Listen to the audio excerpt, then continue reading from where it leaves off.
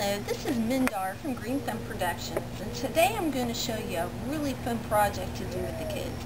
And it's actually really fun to do for adults also. And that is to make a pizza garden. Now what you're going to need is you're going to need a deep container, you're going to need some all-purpose potting soil or well-seasoned compost, you're going to need determinate tomato plants, you're going to need peppers of your choice, you're going to need garlic, you're going to need some herbs that you like on your pizzas, such as basil, oregano. You're going to need some slow-release fertilizer, and you're going to need some coffee filters.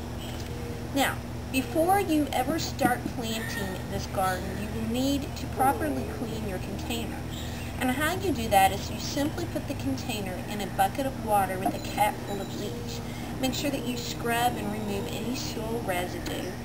Let it soak for about 5 minutes. Take it out, completely rinse it, and set it out in the sun and let it completely dry. The sun will actually help sterilize the inside of the container. Once you have that, you need to create a drainage system in your container. Now it is always best when you choose a container to make sure that it has drainage holes. And as you can see in this one, it has some drainage holes. This pot actually has a little crack in it. So what we're going to do is we're going to create a layer of drainage material, and what that will do, it will allow the water to drain out the excess water, and it will prevent any soil from coming through those holes. Now, you can use pot shards, which is something, if you have a broken clay pot or some stone sitting around, you simply place that over the holes in the container. Then another type of drainage material that I like to use is just plain paper coffee filters. And you simply use these and you cover the drainage holes. It's okay if the coffee filters overlap. It won't cause a problem at all. Make sure that the coffee filters are flat so that soil doesn't get up underneath the coffee filters and drain out with the water. The next part of the process is we're going to put soil in the container. Now like I said, you're going to want a good all-purpose potting soil or well-seasoned compost.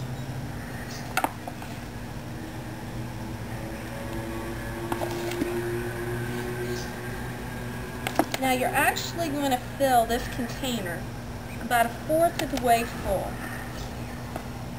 And the very first plant that you're going to plant in the pizza garden is the tomato plant. Now tomatoes like to be planted deep, and that's why we fill this container only 1/4 full. Now, when you choose your tomato plants, you need to make sure that you choose one that is a determinate variety. And what that means is that tomato plant will grow to a certain height, it will bloom, it will fruit, and then it is done. Determinate tomatoes don't have to be trellised in any manner whatsoever, and that's why we want to use a determinate type of tomato plant for this project. So I fill this container approximately 1/4 full, and I'm going to select my tomato plant. Now, the pizza garden design is designed so that you have slices. So once you continue filling this up and you get to the appropriate level, you can actually draw the lines or the slices in your design. First thing I'm going to do is I'm going to tease the roots of my tomato plant. Now if you don't do this, what will happen is the roots will continue to grow in whatever shape the container that you took them out of. So it's very important to tease them, and it's just slightly tearing them so that they have the ability to grow outward.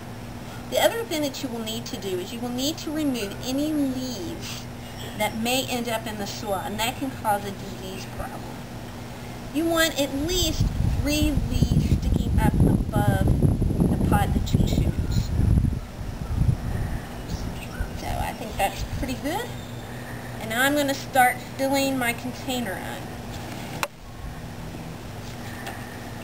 Now there's a couple approaches that you can utilize when you do your slices design. You can actually use cardboard strips and utilize that technique to cut slices. You can actually use your finger and draw the slices. But whatever works for you, or you can just wing it and do an artistic pizza design. Now you want to fill this container so that you have a 1/2 inch rim in the pot. And this pot's pretty easy. You see this lip right here? That's actually where we're going to stop filling. Now the reason for that is it makes room for water when you water, so that you don't lose your soil out the top of the container before it can percolate down through the soil.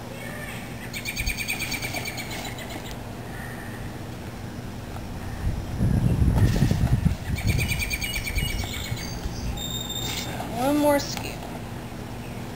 Alright, so the next step that I'm going to do, I'm going to draw my pizza slices with my finger. Now you can draw as many pizza slices as you would like. Just depends on how many plants that you want to put into your container. The next plant that I'm going to plant is my pepper. An easy way to get your pepper plant out of its container is to push on the bottom and gently lift up. Now again, much like we did with the tomato, we need to tease the roots of this plant. Now when you plant this, you want the level of soil in the container to equal the level of soil of the plant.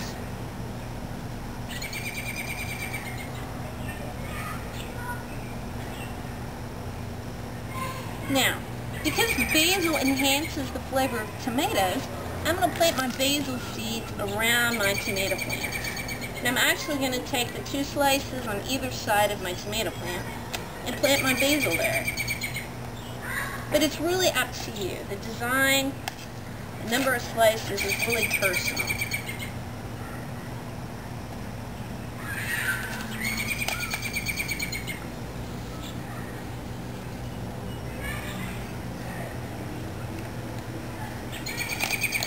The next thing I'm going to plant is my garlic. Now I love fresh garlic. Don't try to plant the garlic that you get at the grocery store. You actually have to order this through a seed catalog or a feed and seed that carries seeds and get the appropriate garlic. As you can see, this garlic right here is already sprouting. Now before you plant your garlic, you will need to put it in the refrigerator for at least 24 hours. You will need to plant your garlic an inch down. Now I've measured and I know from the tip of my finger down to the first knuckle that is an inch. So that's my gauge. And you can plant 2 or 3 cloves of garlic in your slice.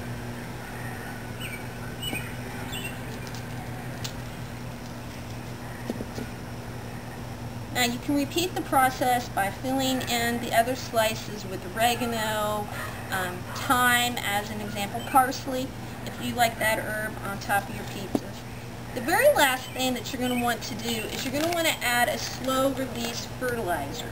Now a good brand to use, and I recommend this brand because it's organic, it won't build up in the soil, you won't get that nasty salt ring inside your containers, is the vegetable fertilizer from Winchester Gardens.